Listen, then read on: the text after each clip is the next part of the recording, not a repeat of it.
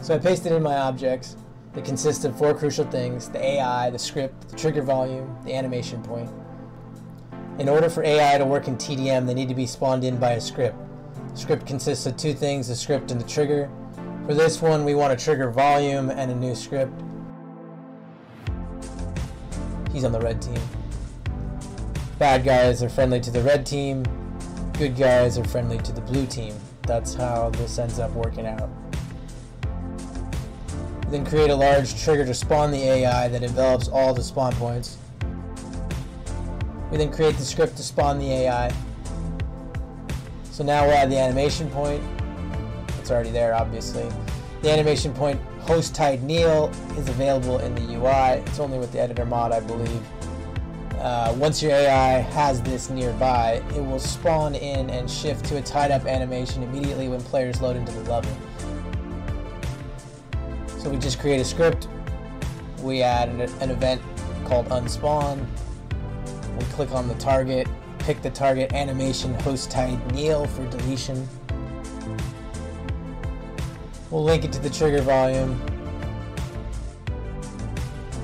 and we will add events in the script such as spawn AI. Once we do that, we need to link it to the actual AI in the map so it knows what to spawn. So we select the target, SoldierEvilCorp.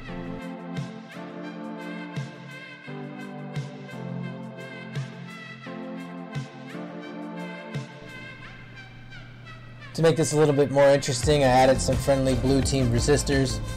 They obviously needed their own script to spawn in and a trigger volume for that. I've added that here. If you're wondering what happens to a red team hostage when the blue team resistors get close, well, they waste them. Basically, they have dealt with enough atrocities in the hand of Joseph Seed that everybody who's a Peggy is KOS, I guess. At any rate, keep your blue team resistors away from your red team hostages, and vice versa. Since this is a red team test, I'm going to make sure the validation works.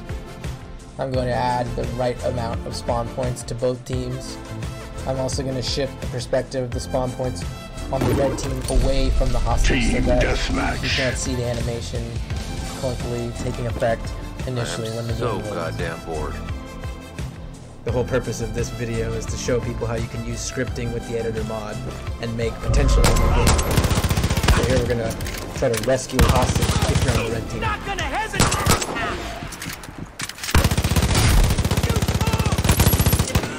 So there you have it. You can have a rescue hostage game mode of AI NPCs that will fight for you once you rescue them.